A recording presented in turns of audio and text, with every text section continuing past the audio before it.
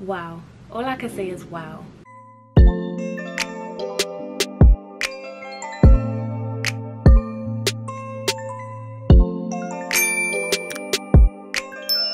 Hey beautiful people, welcome back to my channel. If you're new, welcome. I'm Deja Aaliyah or Deja Lee, and I'm back with another video.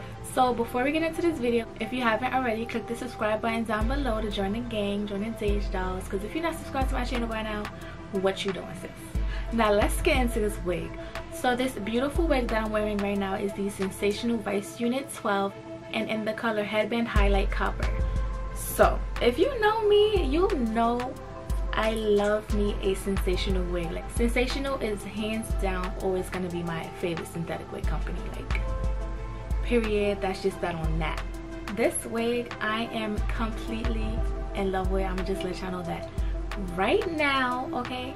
And if I keep looking to the side, it's because that's where my mirror is at. Don't mind that. But yeah, I'm in love with this wig, okay? The color is so pretty, like, wow. All I can say is wow. As far as shedding, I haven't been getting much shedding. I did pluck this wig, so if I do get a little bit of shedding, I'm sure it's because I plucked it. Yeah, so I got a couple strands, but it doesn't take away from the wig, and I plucked it, so definitely gonna get some shedding. As far as tangling though, it has not been tangling at all, and this is a very long wig, so the fact that it's not tangling is like, once again, wow. All I can say is wow. So yeah, I'm definitely getting some shedding, but y'all know what that's from. I want to say this wig is about 30 inches. This is really long. It comes up to, hold on, I gotta stand on time because I'm kind of short. So it literally comes right to my waist. Yeah, it's a really long wig, but it doesn't tangle. So far, it is synthetic, so we might get a couple tangles here and there, but as of right now, we good. So I recorded a whole separate video installing this wig. I don't know which video I'm gonna upload first, but I will show you guys how I installed this wig. I did pluck it a little bit, and it did come with pre-plucked baby hairs, but as you guys can see, I did not put no baby hairs on this wig because, one, I think I'm going through a phase where I'm just like outgrowing the baby hairs, which is crazy because if you know me, you know I love a good baby hair. Like, baby hairs got me in a chokehold. They've had me in a chokehold all my life. It don't matter if it's a wig, a weave, my natural hair, like, it don't matter. Baby hairs had me in a chokehold my entire life. This is my first time ever installing a wig and not putting no baby hairs on it, and I'm not gonna lie, I really like it. Like, I'm feeling it. So I don't know if we're gonna go back to the baby hairs. I don't know, we're gonna see. But this wig is so pretty and so natural looking that you don't even need baby hair. So this wig does come in a couple different colors.